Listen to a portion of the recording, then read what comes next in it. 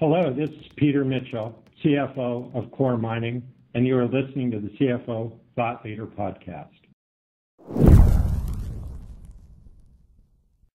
Mining is a very technical business, as you might imagine, and I don't want to get too technical. We do have some debt on our balance sheet, but as well as cash, and manage that carefully. Profitability, cash flow, and operating costs. We're in a commodity business, so we do not dictate what our ultimate selling prices are of silver and gold. That's established in markets independent of us.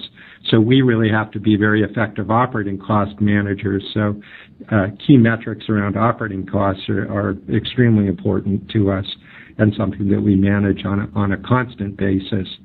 And then the third sort of general area in terms of key metrics is how we value our ore in the ground, our reserves and resources, and then the metrics around that and how we value those, because that's really our long-term cash flow annuity and a key valuation metric for Coeur Mining.